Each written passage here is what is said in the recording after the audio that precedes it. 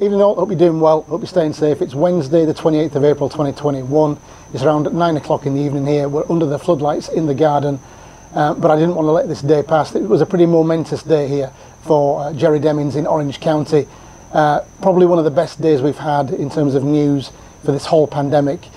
He put together a three-step plan for getting rid of all of the COVID restrictions in Orange County. So let's crack on with that right now. So Jerry Demings went along with the CDC's plan from yesterday, so masks not required in small groups outdoors, all that kind of stuff. I'll link you to that in the description below, and I'll also link you to the video, the press conference that Jerry Demings did earlier today. So three-step plan. Phase one, no masks for small groups outdoors, social distancing reduced from 6 feet to 3 feet, no testing for international travel unless required by the destination. So that's, say if I went to Britain, I'd still have to do a PCR test to get in, another PCR test after 2 days, another one after 8 days, and then I don't need to do one now when I get back. So that's good. Phase two then. Phase two happens when 50% of people 16 and over in Orange County have had their first dose of vaccination. They don't need to be fully vaccinated, just their first dose. And I'm going to get into some stats, of course I am. I'm going to get into some stats in a minute, but let's just go through these phases. So no masks required outdoors at all at that point. And then phase three comes into effect when 70% of Orange County over 16 years of age have had their first dose.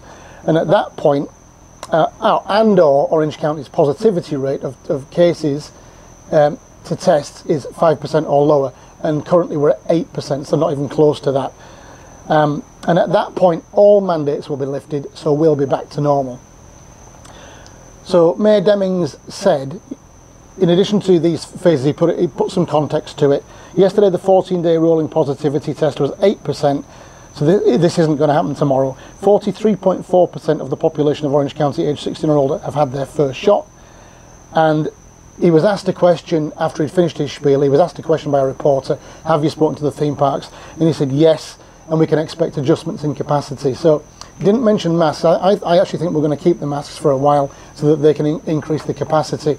So the problems we've been having at Universal with their capacity reached on quite a number of days, that might go away. And then the park availability calendar at Disney, that might turn green again. I'm hoping it does, because that'll be fantastic. No timeline was given, by the way, for anything for the parks, but I'm guessing we're going to hear fairly soon from all three parks, or at least the two major ones, the Disney and Universal.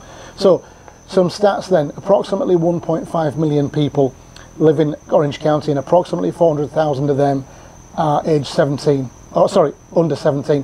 Now, I've cobbled these together from a couple of different places, so they might not hang together completely, but this is the best I can do, and I just want to give you some context about where we're going and how long it might take. So, 1.1 people, those over 16, are eligible for the vaccine at the moment. Mayor Demings has said that 43.4% of those people have had at least one dose. So 480,000 people have had at least one dose. That leaves 620,000 people that still need it to get 100% vaccination. So we're not going to get there any time, but 290,000 people still need it for 70%. That's phase three, and 70,000 people need it for phase two, and that's 50%. So Orange County administered 33,221 first doses in the past 7 days, or 0.36% of the population each day. At this rate, it's going to take 18 days to reach 50%. Mayor Demings said 3 weeks. He reckoned it would take 3 weeks today. So he's on track if there's no drop-off, and there has been a bit of a drop-off recently. So, 18 days, 21 days, he's got three days of wiggle room there in his 3 weeks. But it's not 4 weeks, it's not 5 weeks. Unless something catastrophic happens with take-up, he's kind of in the right ballpark at 3 weeks. So we could get to phase two in 3 weeks. Then, when are we going to get to phase three?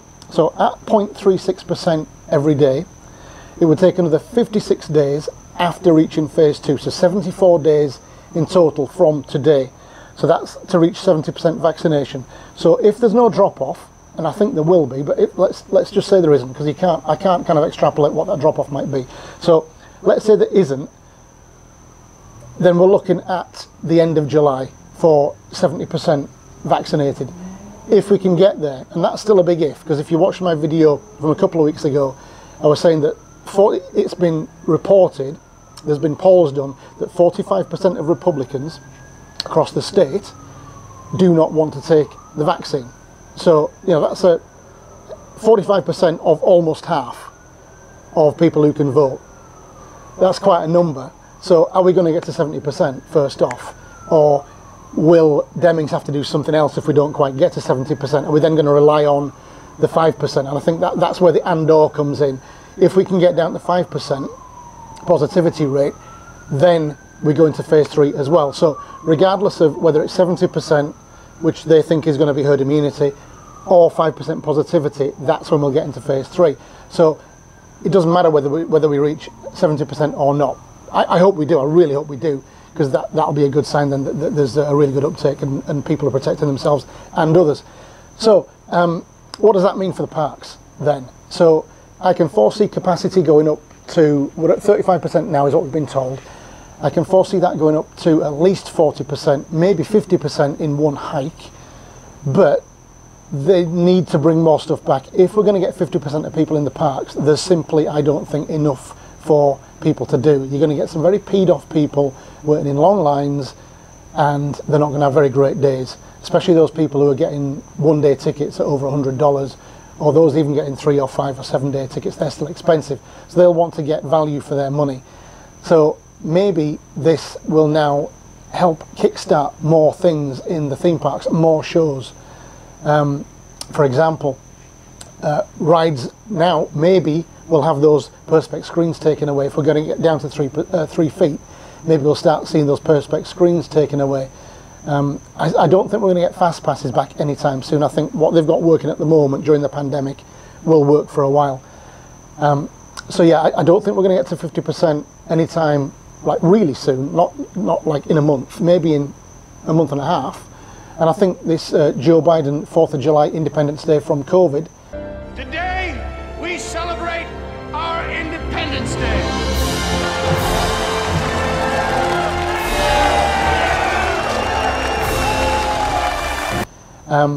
Could actually be a thing now. So could we be back to 50% by July the 4th? I think we could. That's what, 6 weeks, right? 6 weeks. The way things are moving at the moment, we're going to get another 100 million doses by then. So people vaccinated, 100 million doses vaccinated. So I think we're going to be in pretty good shape. What does that mean for international travel? That's the big unknown, isn't it, right now? So if we look at the US, we're going to be in a good place in 6 weeks for vaccinations, but I know that a lot of people are asking me, well, what about May? What about June? I'm not sure May is feasible. I think we've missed that window, to be honest with you.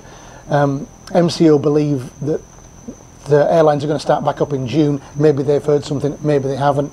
But I would say June is much more likely than May. I think we're going to be looking at a reciprocal agreement with the US very, very soon in order to have an air bridge. Both the US and the UK are doing really, really well.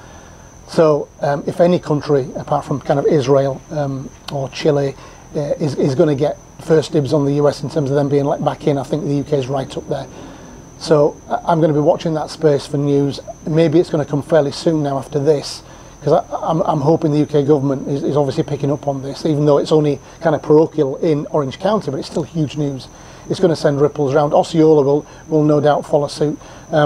My county, Seminole, didn't. They actually put back in the mandate for masks yesterday. Whether they'll now look at that again, I don't know. But yeah, still looking very, very hopeful for international travel fairly soon. Just, I can't put a date on fairly soon. So that's all I wanted to say for tonight. I'll be back on Sunday at more news. The Atlanta video, the Atlanta airport video that was going to be put in tomorrow is now going to be held over to next week. But I hope you got some usefulness out of this. Give the video a like as usual. Helps the algorithm, helps more people get to see the videos. Oh, one last thing. I did tweet the Sunday Times. I'm kind of in tweeting at the moment. They put a big article out on Sunday about the level 4 travel health notice from the CDC last week. As you know, I did a thing on last week's video where I said, look, the level 4 is wrong, it should be level 2 in the UK. And I tweeted that back out to the State Department, haven't had a response from them. Tweeted Paul Charles, who we know is the traffic light man, haven't got a response. And now I've tweeted the Sunday Times, just in case they want to pick up on the story and run with it. Chance in a million, I know, but there we go. I've got to still try and do something. Okay, that is it. I'll see you Sunday. Up until then, have a great week, have a great weekend, and I'll see you then. Cheers for now. Bye-bye.